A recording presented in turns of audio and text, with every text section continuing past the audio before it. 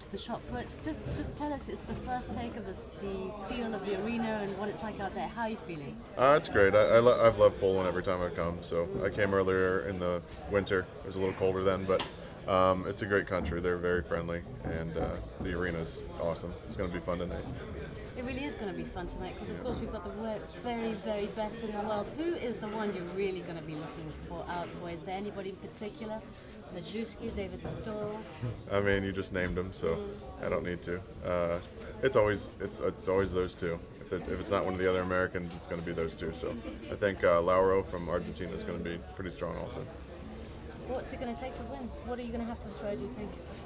I don't know what I'm going to have to throw, but I'm going to throw far. So. Feeling good? Yeah, feel great. Okay, thank you, Ryan. Thank you.